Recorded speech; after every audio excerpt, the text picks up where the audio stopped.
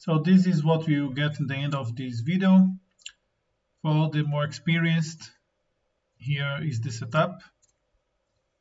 I will explain the detail. Come with me. This tutorial will be divided in 3 parts. One is to create the setup of the voxels and growing them according to the animation of the main sphere. Creating those dots, these connections, I mean. And third, about the rendering and coloring. Start with perf voxels, select the box. The box from now on you can hide. Let's add a shape. Select 3D and sphere. Display geometry. And shape, we go to scale, 350, 0 variation.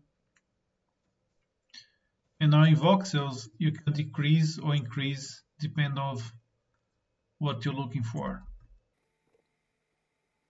8 now looks okay for me. Since the box is rotating in this case, you can animate the box and the spheres stay there. So we need to make an object bind and select the box. So now it will follow the box. Hide again. Now let's make a surface test to test for the main sphere here. I will change the color just to help visualize everything. Now with surface test, we select the pink moving sphere and we're going to test where it goes, then the other particles will grow, will inflate. So for that we need to create a new event. And you'll see that where it's moving is already changing to this new event, of course, because it's set to distance. It's not following. So for that, as you see, it's a mess. So we need to select bind object, press shift and drag to this new event. And now it will follow. That's nice. Next, let's create a scale. So the idea is where this sphere is touching, it should grow. So we can set for proximity, multiply by proximity, select this sphere. We can press Alt X to see through the sphere. So see if it's working as expected. And you should change here to absolute. Let's change some parameters. First of all, we need to set this to continuous, timing continuous, and you see the icon change look. So I can read better tyFlow events. You can also right click here, timing, and you change. So it's continuous. Second parameter, how much you're going to multiply. So here I put 1000.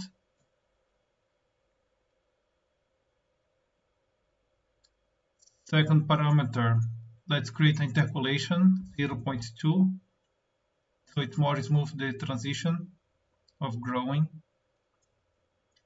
Third, I don't know why, but here when I put 65%, it returns to the original size.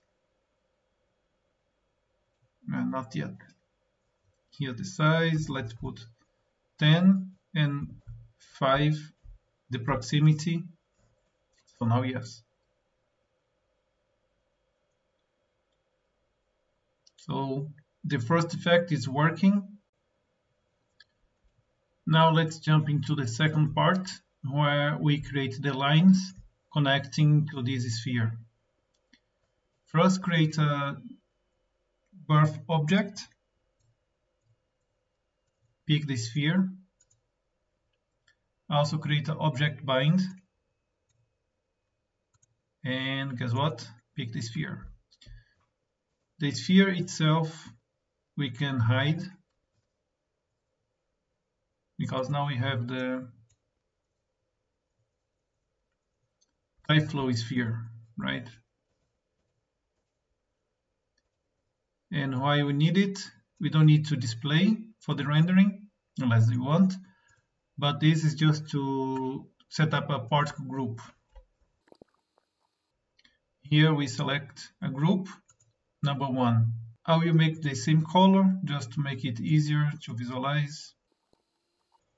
Now let's create a particle bind.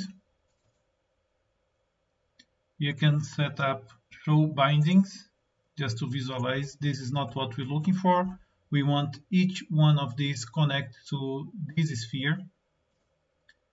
So with the particle group number 1, that's where we go.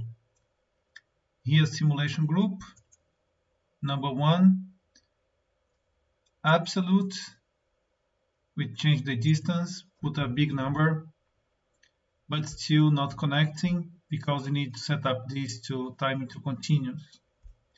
Now you see it connected. But now it's just a binding, just visualize. We need to turn it into a shape. For that we create a spline path, create new, and although this looks cool, we want to particle bindings. That's the core of the second part. To set up nice transitioning colors depending on the scale of your setup, of the spheres here in this case, you need to set up a gradient map. You can apply to any slot of your map, as I did here in metalness and reflection gloss, but most important, diffuse map.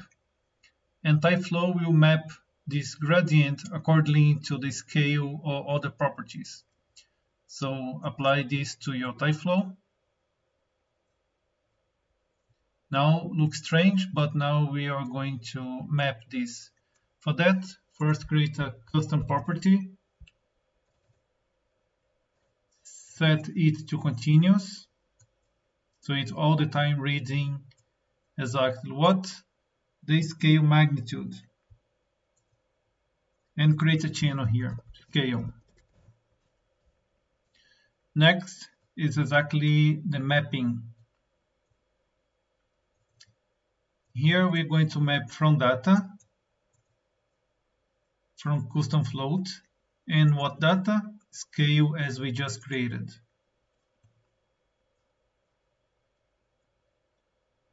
Now we select these both and copy here.